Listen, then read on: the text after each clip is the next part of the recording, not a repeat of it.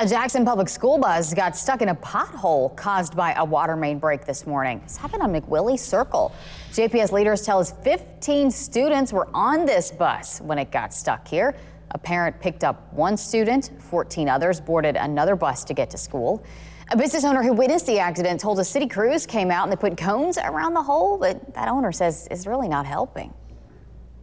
We knew that the city did get notified and they know about it because they put the cones out there.